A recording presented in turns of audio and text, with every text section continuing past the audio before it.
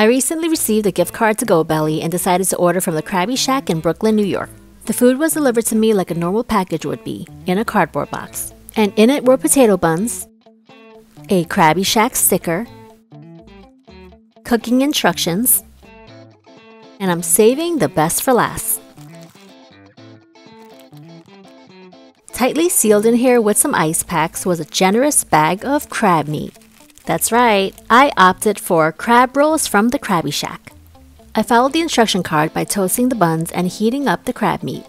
Albeit a bit expensive, boy was there enough crab to go around, and I didn't need to trek all the way to Brooklyn for this.